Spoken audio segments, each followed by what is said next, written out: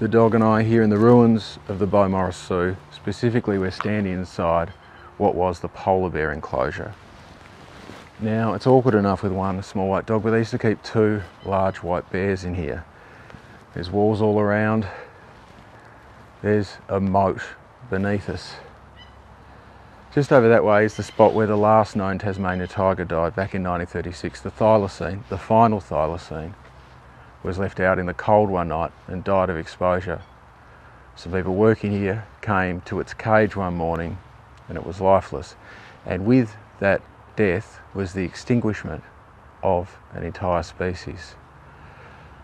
Since then, people have been looking for the thylacine. They go out into the bush to look for it. They've been doing so for almost a century and no one's been able to find any. They're probably not there.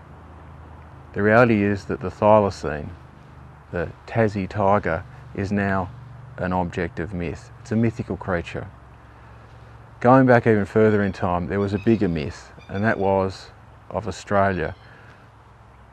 The people from Europe that initially came looking for Australia did so because they believed a story that they told themselves, based on not a lot, that it was here. There was a great southern land, and that story was so powerful that they got on boats and sailed south.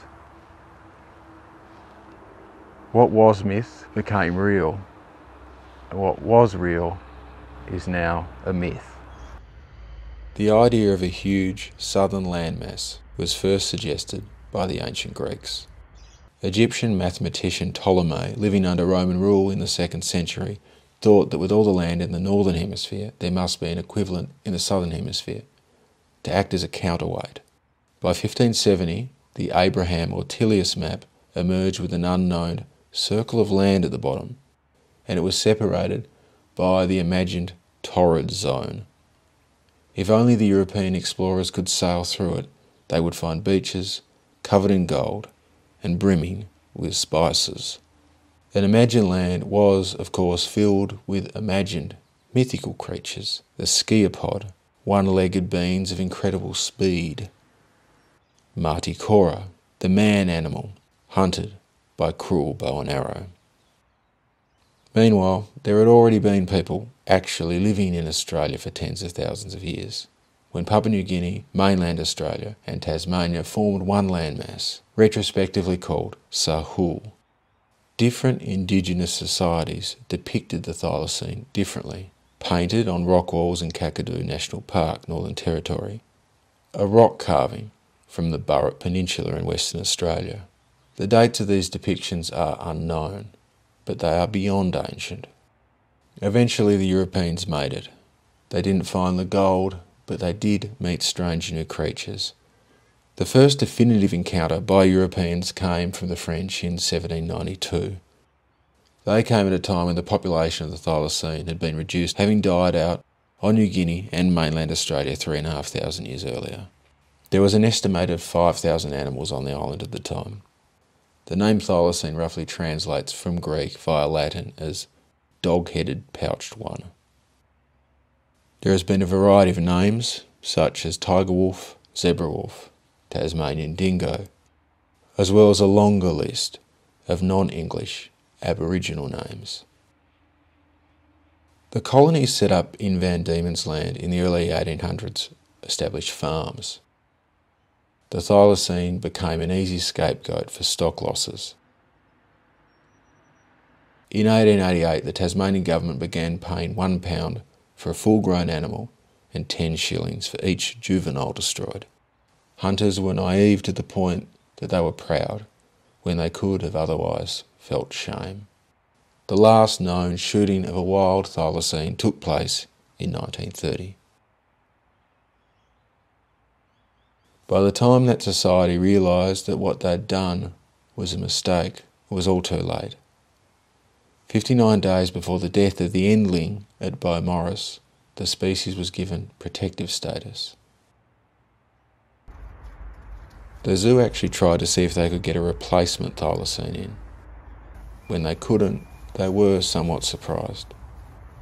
It was some time, years after the zoo closed, that the magnitude of what had been done was realised.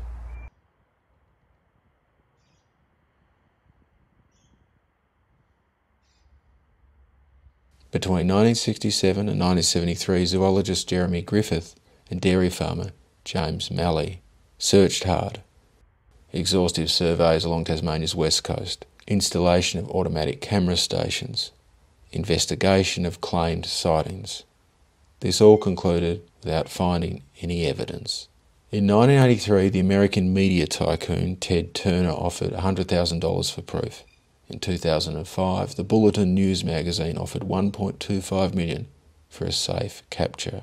Most recently, $1.75 million has been offered by the Tasmanian tour operator, Stuart Malcolm. The monies remain unclaimed. Some academics argue that the animal possibly survived into the 1990s, but others are sceptical. Officially, the thylacine was extinct since 1986. In the last couple of years, people have raised funds to clone the thylacine from remaining museum samples. The de-extinction gang's promises of gene editing are yet to be delivered. A technology so far beyond us, it feels like fantasy. The thylacine has been etherised into Tasmanian vernacular mythology.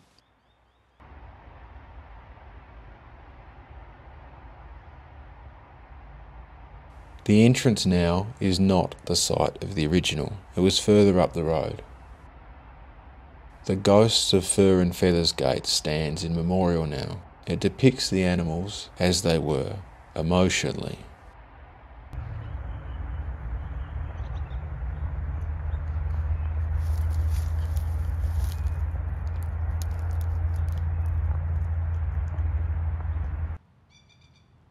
There are no audio recordings of thylacines. Accounts say that they had a low growl, a whine, a double yap like a terrier, a succession of short wheezing coughs that sounded like a person, and a cry like a human baby.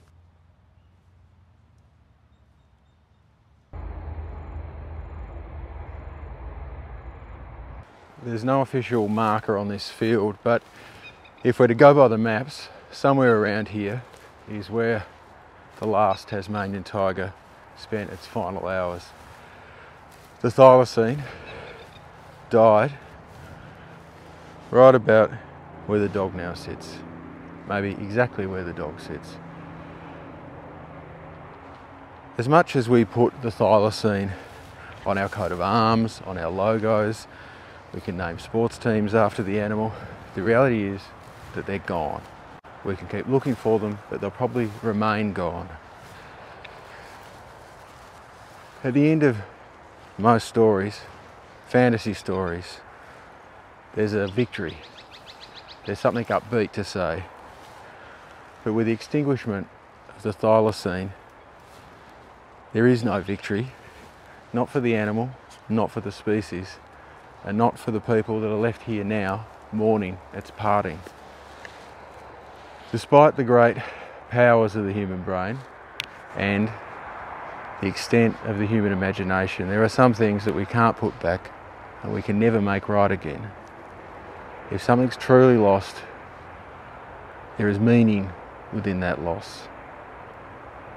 And it's so painful that you can create entire myths to make that agonising ache within you dissipate, even if it's only for a few moments.